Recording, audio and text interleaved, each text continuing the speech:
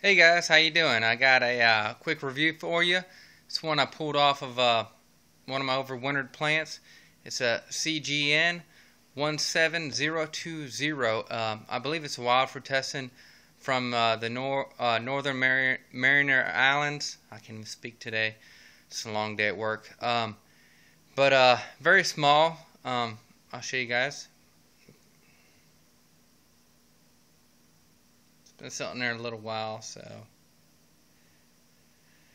But I figured I'd go ahead and knock it out before it got too dry, and you know, kind of going along. It's cold today. It's been like 30 degrees, and for most of you guys up north, that's nothing. But down here in the coastal empire, Savannah, Georgia region, that's cold to us. But gonna go ahead and try this bad boy. They say it's hot, so I don't know. We're talking maybe 100,000 or so. So it should have a good, mouth burn. So we can go ahead and try it.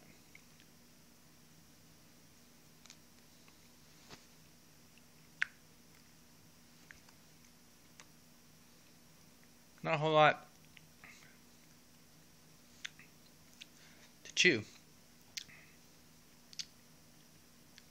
Yeah, I mean it's like a frutescen, which is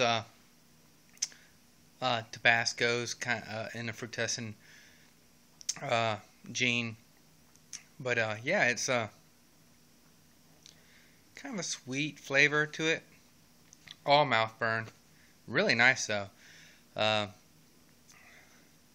Didn't have a whole lot of seeds in it, but it's a smaller. As you can see, a lot smaller frutescen, capsicum frutescen than, let's say, a Tabasco. So you would have to harvest a whole bunch of that to really make something. But yeah, I'd say maybe 100 at the most.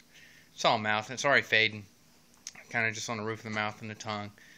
But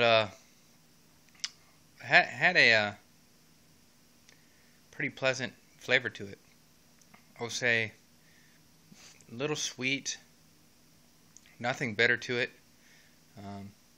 Be good. I think I'm gonna make some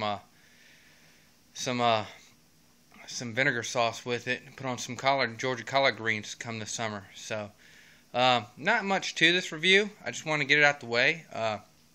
Really good. I'll probably be giving a ton of seeds away of this and to share with all you guys and people out there that are interested and would like to try it. Like I said, I believe it's a wild variety that comes from the northern Mariana Islands.